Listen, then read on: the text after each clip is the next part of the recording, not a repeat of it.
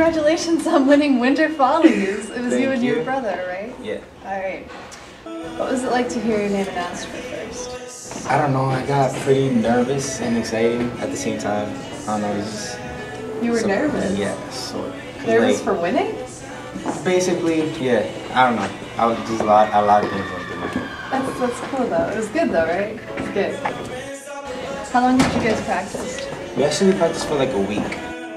Have you had any formal training? Not really.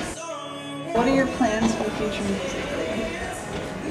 My plans are just keep going with my music and just try to go big.